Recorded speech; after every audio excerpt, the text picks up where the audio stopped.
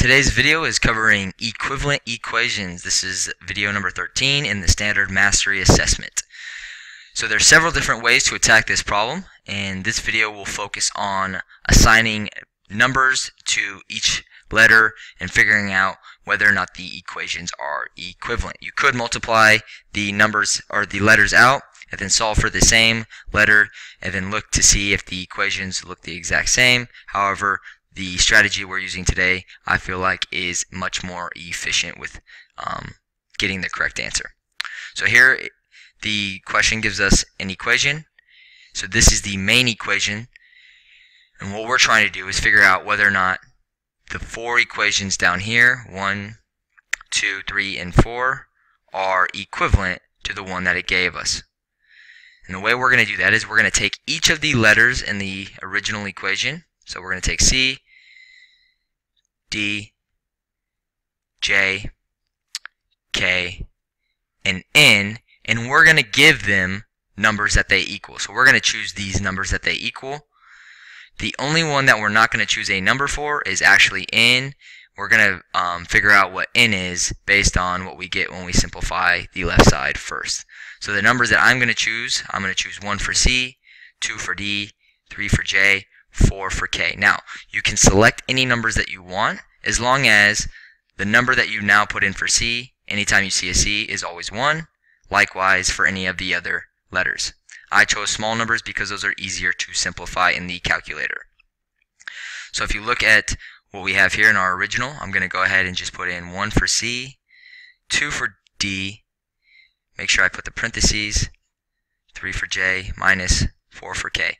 And now, whatever we get when we simplify this left side, the number we get here will be the number that N equals. So that is the only one that I'm not going to choose because of the way it's set up. So now I'm going to just use the calculator with parentheses to see what the side simplifies to. And I'm using the parentheses, or I'm using the calculator because I know the calculator is not going to make a computation mistake unless I put it in wrong, which I've done twice already. Parentheses 3 minus 4 parentheses. And that simplifies to a -3. So we know that this equals -3. So when we simplified this left side, we got -3. And we know that that equals -3. So because the number on both sides of the equation is the same, then we know that this is a true equation. So we've got good values here that we can now use down here. So now what we're doing is we're putting in the numbers for each letter, and we're seeing if the equation comes back as the same number. It does not have to come back as -3 on both sides. It just has to be the same number on both sides. So C is 1. D here is 2, and that equals N is -3 minus J was a 3 and K was 4. So I know that 1 plus 2 is 3, so I can simplify that one by myself. That's the only one that I'm going to do though without the calculator. So -3, we can use the minus sign, minus parentheses 3 minus 4. I'm going to double check to make sure I put it in right. I did not.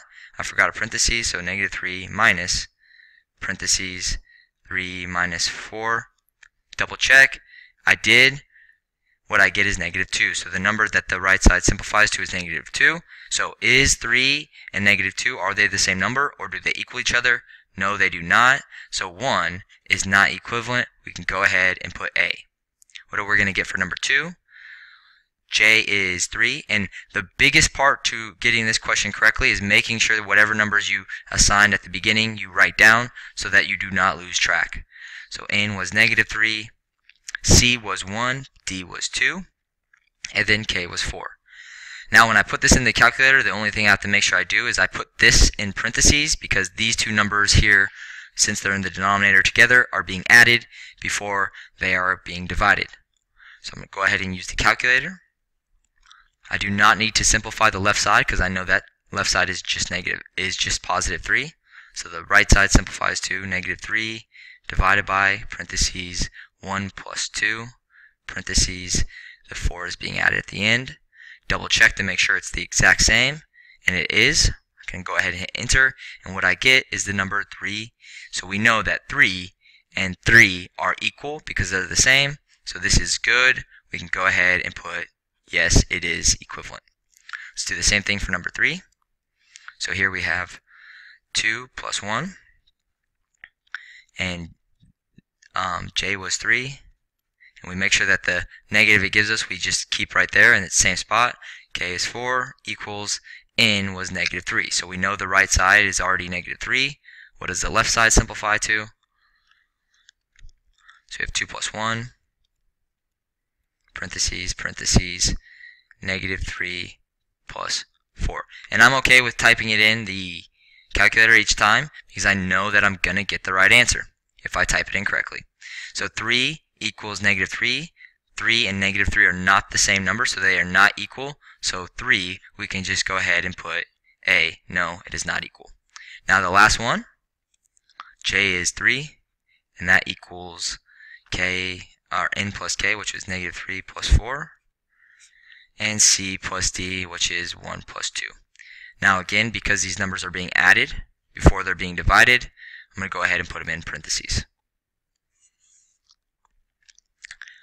So we know that this number should simplify to positive 3 if it is a equivalent equation. So let's see what happens when we put it in. Whoops, I forgot the divide sign. So I'll just clear it. Type it in one more time. Negative 3 plus 4, close parentheses, divided by parentheses, 1 plus 2. And I get 0.3333. So we know that this side simplifies to 0.333 with a line under it. Those are not the same numbers, so we know that 4 is not equivalent. We can go ahead and put A. Just to show you that the parentheses are very important when you're putting in this last one, let's see what we would have gotten had we not used the parentheses. So negative 3 plus 4 divided by 1 plus 2. So right here in the calculator, order of operations, they're going to divide just 4 and 1, and then they're going to add the front number, and then they're going to add the back number. Well, you can clearly see that this was set up so that the two numbers were added first, then divided by the other two numbers which were added first. So we'll see what the answer gives us. And it gives us 3. So if you put this one in without the parentheses in the calculator, you're going to get the answer 3, and then you're going to think, wow, they're the same exact number, and instead of putting no for equivalent, you're going to put yes. So make sure that when you've got two numbers on top or two numbers on bottom that are being added, when you put them into the calculator, you put them in parentheses, just to show you that you could have actually gotten 2 wrong. Let me show you what you would have gotten over here in number 2 had you not put it in parentheses. So here we had negative 3 divided by 1 plus 2 plus 4. So in the calculator you can see that they're going to divide these front numbers, and then they're going to add it to 2, and then add it to 4. Here you would have also gotten 3, but it's okay because the number that we got here is 3 anyway. So this is one of the rare cases where making that mistake actually doesn't really change your answer a whole lot. However, we know that if we make that mistake right here, you would have gotten it incorrect. So make sure as you go through these, you're paying attention to the fine details.